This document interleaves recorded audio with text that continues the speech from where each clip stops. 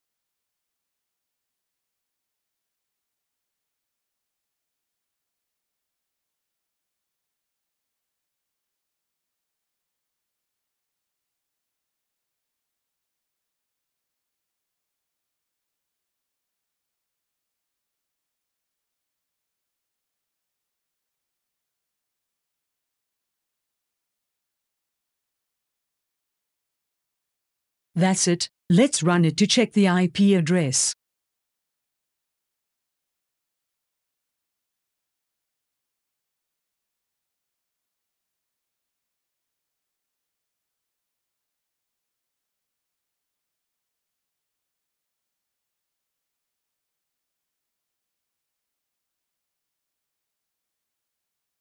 Next, we will do the client-side coding.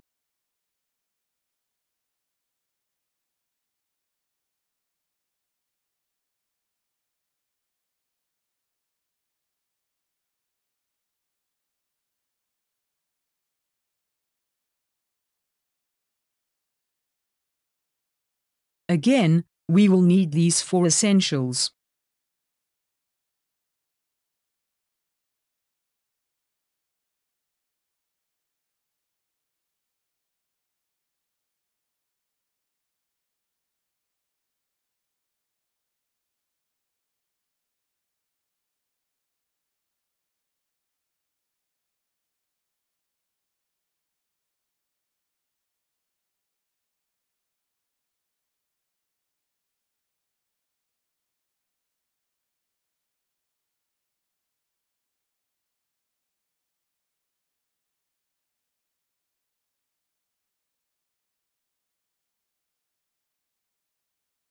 Create the client socket, and put the IP address and port number, which we just found by running the server PI file.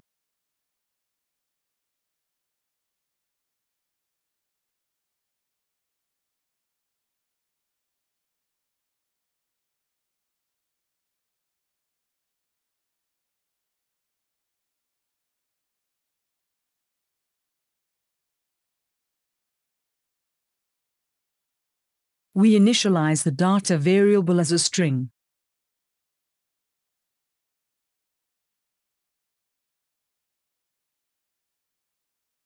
The payload size is defined with letter Q, which means an unsigned, long integer that will take 8 bytes.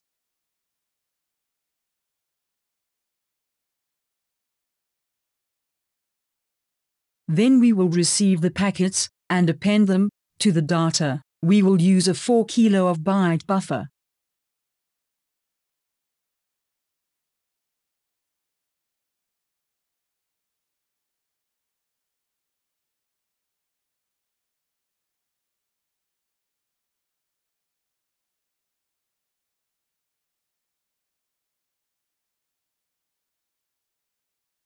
The first 8 bytes contain the size of the packed message, so, at line 16, we have used the data from 0 to payload size, which is 8 in this case.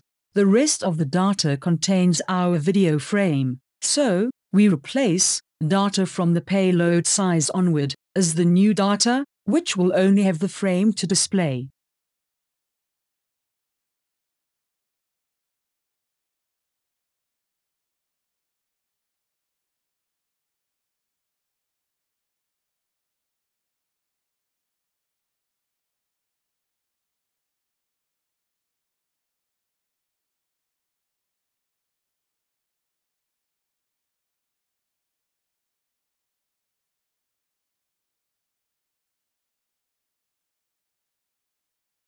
We will get the packed message size and run a while loop until we receive all the data from the client socket for a frame. Finally, the frame data is recovered.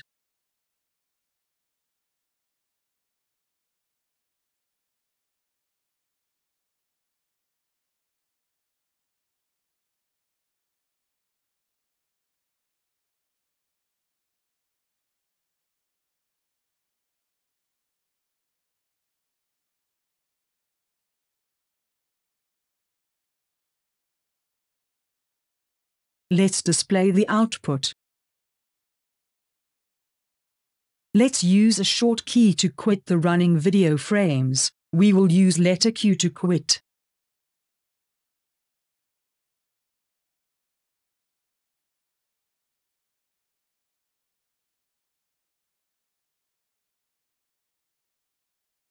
Finally, we close the socket connection.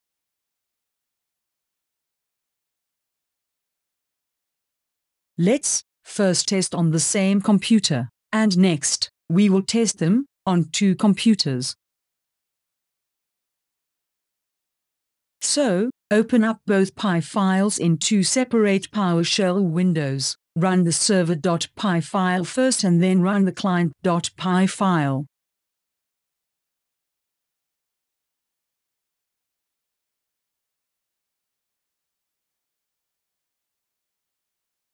The webcam is external, which is pointing towards a paused movie. As you can see, the transmitted and received videos are in complete synchronization. Let's play the paused movie to see some actions.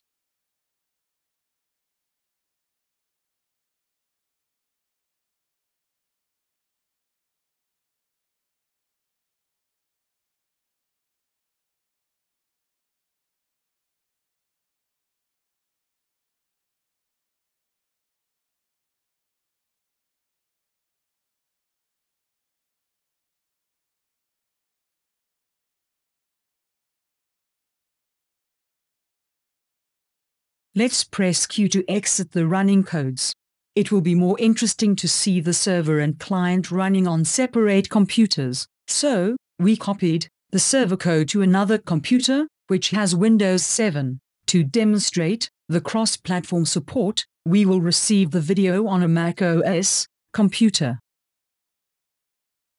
This application can be easily extended to multiple clients where each client will send its video to the main server. On the server side, we can make a graphical user interface to show a video of each cameras. If you like this video, please share and subscribe to PyShine. Have a nice day. See you again.